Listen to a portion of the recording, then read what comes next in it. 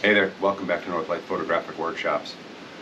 Today I'm going to get to something I've been talking about for a while in my various videos, and you all asked me a lot of questions about this, and that's my chemical disposal. And what I've been telling you all along is that I evaporate it off, and I've never really, I've explained what I do, but I've never really shown it, so I thought I'd give a little bit of a tutorial on what I do here. Now, what I did is, back in the day, one of the old closing photo labs in Detroit, I was able to get a couple of these tanks, and these are great. These are old chemistry mixing tanks that they used to have in their chemical rooms, and they would run from tubes to different processors and things. But I was able to get a couple of them. They're 30 gallons, and what I do with them is I use these Husky bags. These I get at Home Depot. They're 3 mils, and they're nice thick bags, as you can see here. And what I like to do is use 2 of these together, and I stack them together, and I put them inside of here. And then what I do is I pour my chemistry that I want to save and not put down my septic tank. I pour it into here. Now, mostly for me, that is dichromates. Wow, these birds are really singing. Most of these are dichromates that I like to put in here, and I do a lot of gum bichromate printing, gum over platinum, that kind of thing, as you've seen from some of my videos. And what I like to do with that is I take the one tray, the first tray that I use to develop in, which is just a water bath for gum bichromate. That first water bath is where most of the dichromate comes out. In fact, I would say almost all of it comes out in that first bath. It comes out pretty quickly, and the bath turns very yellow. But what I'll do is, rather than keep recycling that same bath over a whole printing process, whether it be a couple of days or a whole week, I'll use that one tank and or that one tray. And just, if I need to add some water to it, I do, but I rarely do. I just keep it fairly full. I use that for my first tray, and that becomes my dichromate washout tray. And boy, I think that everybody knew that I was going to be recording a video here, and all the birds have started to come down to fight over the feeders. Anyway, so that one tray is the one that collects almost all of the dichromate, and so over the course of the printing process, I just keep using that same tray, and I swap out the other ones. They're fairly clean, and I let them go down the septic tank. But this one tray I bring out here at the end of a processing segment. I come out here and I dump the tray into this tank.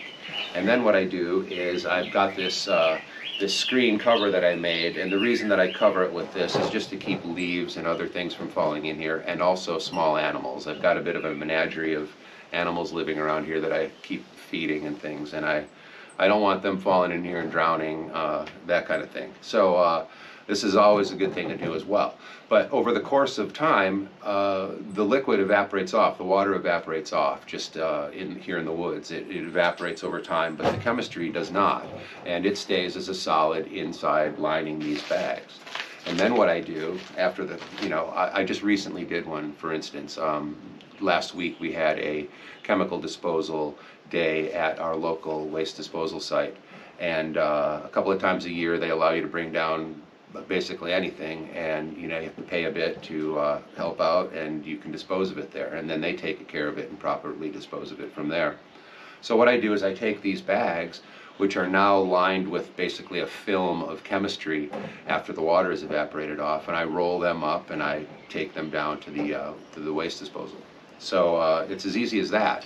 Now the thing is that if I'm on a long printing run, it takes quite a while for it to all evaporate off, but I would have to say that this rarely gets more than a third full when I'm working with it. And it evaporates off fairly quickly, and therefore it's basically a low impact way of doing this. I mean, I realize that all of us are using, in doing alternative processes, we're using some caustic chemicals, and we have to dispose of them as carefully as we can if you're going to be responsible, and this is my way of doing it. So I hope this helps you. What you can definitely do before you do something like this is check with your local waste disposal site and see what their process is, and that kind of thing. I mean, you can even take it down as liquids as well, but for me it's a little bit more difficult because the waste disposal site is about 20 miles away from me. But your situation might be different, and therefore it might be better for you to take over a tank like this and just have it disposed of that way. If you're looking for a tank like this, look on eBay. or on Amazon, that kind of a thing. I will actually do a little research before I put this video out there and see if I can find a couple of links where you can go, and you should be able to find those links below. That's it. I hope this answers the questions that I've been getting from you of how I dispose of this thing. I mean, I know a lot of you are like me, that you live kind of remotely, and you maybe are on a septic tank and not on a city system.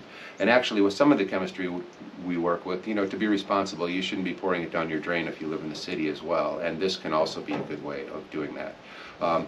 What I will tell you is to be careful of this if you have small children, or if you have kids in the neighborhood that might get into something like this. You might want to think twice about where you would put this.